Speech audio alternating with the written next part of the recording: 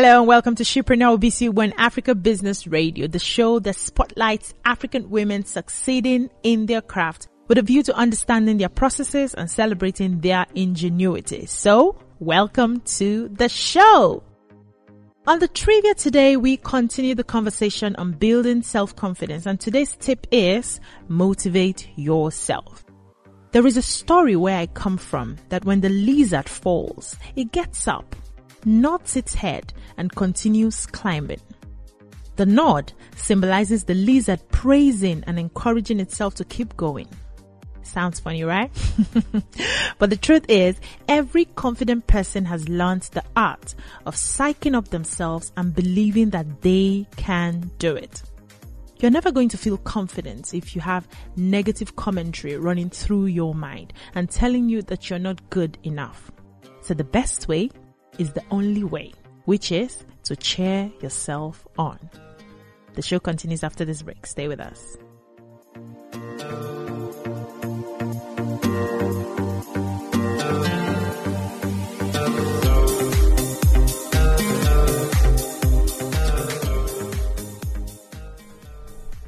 Welcome back to the Shiro segment. You're still listening to Entrepreneurial BC1 Africa Business Radio. And like I always say, a Shiro is a hero without a cape. And today we have a jeweler, a certified life coach, emotional intelligence and neurolinguistics programming practitioner who studied petroleum marketing at the Petroleum Training Institute, PTI Delta State, and postgraduate in marketing at the Lagos State University. She set up Bimbeads concept in 2006, where she specializes in designing gemstones, goldsmithing, and training. A recipient of numerous fashion awards and also recognized as the illuminator in the coaching industry who lights up lives to unleash potentials and achieve goals. Welcome with me, Bimbo Balogun. You want to see yourself, Nee? Welcome. Thanks for coming on the show. So today we're going to be talking about the use of gemstones, basically. Yep. And we know a lot of people use gemstones these days. So I want you to give us like a definition. What are gemstones? What are they? Okay. Gemstones are natural and valuable minerals that combine with beauty, durability, hardness, and rarity, because they have to be rare for it to be considered a gem. Yeah, sure. It's not something that you just find anywhere. Yeah, sure. Yeah. Okay. So what piqued your interest in gemstones? I will say that it's like it's kind of accidental.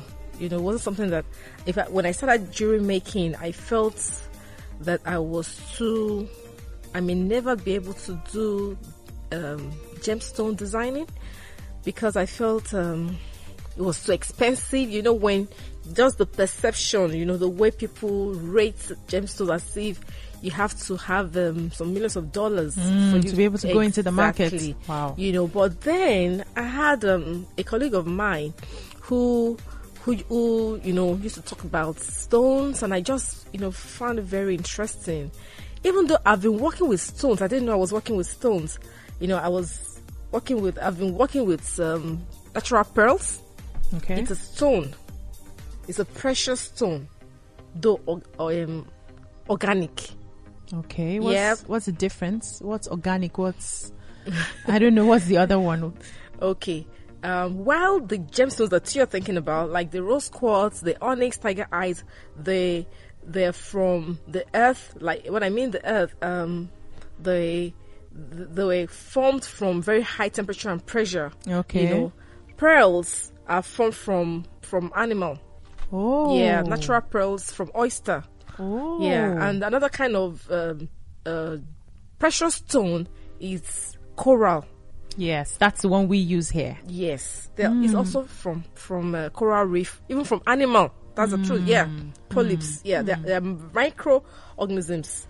The form pearls. Corals. Wow. Yeah. So I mean, I consider them precious stones because they're not things you just find anywhere. And the nature, the way in which they're birthed is precious. precious? I mean, what is precious? So I consider them, and most jewelers consider them, as precious Yes, stones. yes. But what we're talking about now, I mean, I got into it not knowing I was already doing it, but then I needed to start working with the quartz, the rubies that sapphire and all of that, So I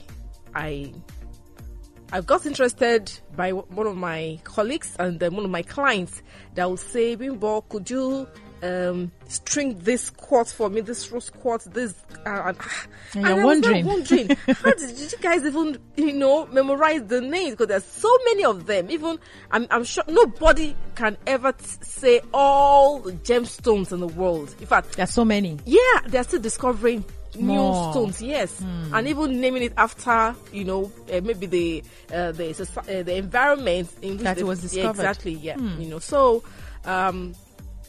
So I met someone who came to my studio and said, wow, you do this. Do you know that you can find all stones in Thailand and all of that? And anyway, I posted my visa and I got to Thailand. And to look for stones. I'm telling you, I was blown away. Wow. Yeah. And guess what? I got there, they said, what part of the country are you from? I said, Nigeria. Everybody's like, oh, Nigeria. Stones. I went for the first time. I didn't know that we had the fact that they were shipping stones from Nigeria to Bangkok. Wow. I didn't know. Wow. And I said, wow, I could have found a way to buy stones and sell here. Sell. Wow. Anyway, I mean, that was my first time. So I bought already cut stones because I didn't want to go through the process of buying raw. They come in here to find how I'm going to cut it and all of that, So I was able to, in fact, it was like a new fresh of breath air. The moment I came back from Bangkok, my business changed. Yeah. So I started learning all of the stones. If I got someone who taught me a few, when I got to Bangkok, and the art of the silversmithing, and that was how I started. So what exactly do you do as a gemsmith, a silversmith, or a goldsmith? What's the job? Okay, goldsmith is working. Goldsmith is a precious metal. So when you say precious stone, there are stones and there are metals. So precious metals, stone, gold, and the 9-to-5 silver, platinum, and all of that. So diamond. No, the inside. Precious. No, this side. Precious stones are different from metals. Precious metals. Metals. Okay, got it. As a goldsmith, I work with gold, carat gold, which is a precious metal. Yes. Okay. And 9-to-5 silver. Silver. When I mean 9-to-5 silver, it's actually silver, but 9-to-5 means 92.5% of silver. Because all the things need to be okay. And natural silver is soft. So for it to be hard, you need to add some alloy. Okay. So the alloy is 7.5. The remaining 7.5. So it's the alloy. Even when you say gold, there's 18 karat gold. There is 24 karat. Yeah. So 18 karat gold is the 750. That's 75% of gold. Then the remaining 25% is the alloy. Okay. Yeah. To make it strong. Yeah. So as a goldsmith, all I do is just to design. Design. Do you work with fire and all that? Of course. Break it down. So I've never. I think I have to come to your workshop one of these days to take a look at how it's done. It's not. I felt. I was before I became a goldsmith. I just love the fact that I just love the finished product of gold. Yeah, everybody. I didn't know that to make gold you have to go through fire. Wow. You have to go through fire. Wow. The mill, the mill is there. You cut, you file, you pierce, you forge, you melt. Wow. That's a lot of heat. Yeah, a lot of heat. But at the end of the day, it comes out beautiful. You don't think of the things that you have gone through. What you focus on is the end product, beauty. the beauty. you know. So what are gemstones used for? What can they be used for? Of course, your jewelry, beautification. Now, they are used for status symbol. Okay. As a status symbol. Yeah. Royalty. You know, when you think of Queen of England, don't think of anything else than gemstone. Don't think of anything else than the height of freshwater pearls, natural pearls. They use a lot of pearls. Don't think of anything apart from precious diamond, emerald, sapphire, ruby. Yeah. It as a symbol of royalty, like, yes, this is, I'm wealthy. How do I show that I'm wealthy? It is through gemstone. Yeah, true. You know, so then apart from that, when you have your gemstone on, like I have on my wrist, and you realize how they're formed through very high temperature and pressure, and they come out this way. So one of the reasons I wear my stones, I'll tell you much other reasons, is that no matter what I go through, because these stones have gone through hell, fire. I'm coming out beautiful. I like that. Oh my God! Somebody just hallelujah! Somebody. Yes, somebody. I like that, sister. Yeah, because no matter what, because I mean, you can imagine in a limited space. In fact, there's no space. They go through. You know the way. I don't know if you know how igneous rock is formed. You know, because they are rocks. The heat, intense heat, very high temperature and pressure, and each of this at some degree, a particular quartz is formed. At another degree, another one. That's how it keeps going. And guess what? When you now find those things, you cut them, you make them into something, you know, valuable like this. It's telling you that when you're going through hell, relax. You're coming out. These two shall pass. I'm telling you. Wow. Yeah. Wow. Awesome. On that note, we'll take a break, and when we come back, we ask Bimbola the powers gemstones have. Stay with us. We'll be right back.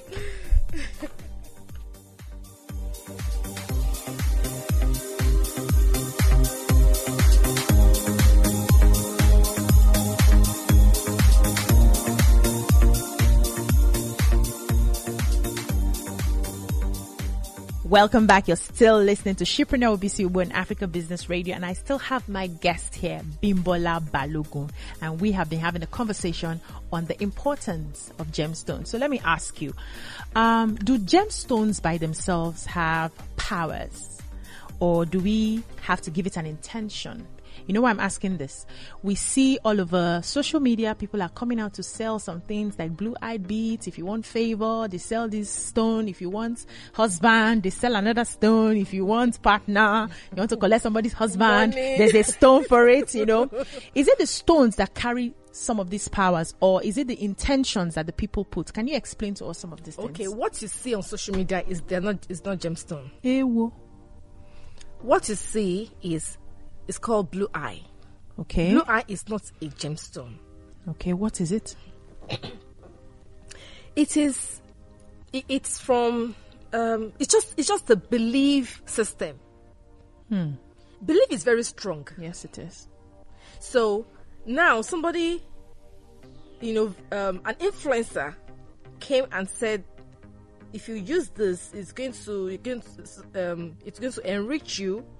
You know, give you favor, you find husband. I mean, it's belief. Once you believe it, then you will find you find favor, you find husband. Yeah, belief is very strong. So blue eye is from, is it Turkey or Egypt? You know, it's a tradition. You know, the blue eye is actually a bead. It's a bead. Okay. It can be used with a plastic bead, acrylic or plastic bead or metal. There is usually an eye there. Okay. So it's believed that the eye sees the world. Okay. And because the eye sees the world, the eye sees any kind of negative evil or that's pleasant coming, situation that may come your way, and avert it. Oh. Yeah, it's a tradition in Turkey. I think Turkey. I'm sure about Turkey, and I'm sure about Egypt. Yeah, those two countries. Yeah, so it's not a stone. You can create your own blue eye. Oh, with anything? No, yeah, you can. Just get a blue pearl or something and just... Pearl? No, you cannot use it with... no, don't pearl. Attach... I should not attach No. I should get plastic. No, it's not that you get it. It's already done. Oh, okay. You just buy it and you just buy it, yes. Oh. People have also accused people who use a lot of gemstones as witches. What do you have to say about that? You see, everything is... Let me start this way. You can use... give me an example. And everything has the good and the bad. Mm-hmm. What's this law called in one of the universal laws of everything yin has yang, two energies. Exactly. Yeah. Not two energies. I mean, there's good, there's positive, there's up, negative. there's down, there's yin yang. So what you have, what God has created for good intention, can also be used as evil. So I mean, anything. For example, what other example can I use? Some people use, the way the sun is, we cannot do without the sun. Yeah. People use the sun as evil. People use the stars as evil. The moon. Yeah, the moon, all those things, So it's not that it's the gemstones that have the issues. It's just the intention. Yes. So and it's also belief. So if you believe that this is what it's going to do, it's going to do that. Yeah. So I also know that you have you train people on this, and how does that work? If somebody wants to train on the YouTube? No, I don't train on gemstones. I train on jewelry designing. Okay. Okay. Yeah, so how do people come to you? We have the online training and the physical training. Okay. Yeah. So all you just need to do, there's a link on my bio. Okay. Just fill up the link and I will get in touch with you, or you just send me a DM. You're also a life coach. How do you combine your gemstone business with teaching people on how to have confidence, believe in themselves, blah, blah, blah, blah, blah, like all the things we used to say? How do you do that? It's so amazing how from your passion you're able to, get to your purpose. That is my own case. I realize anytime I teach, the act of jewelry making, most especially women, during the process, you just find out that they just say things, they just confide in me. They say, I've talked about the marriage, the finance, every facet of life.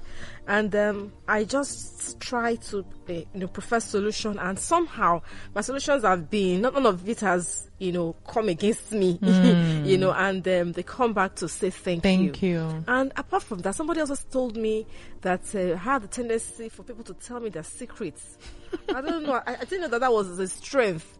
That people don't just tell people anything I don't know. I mean, there's an energy, there's a sort of vibration you give that people can easily trust you. Sure, yeah.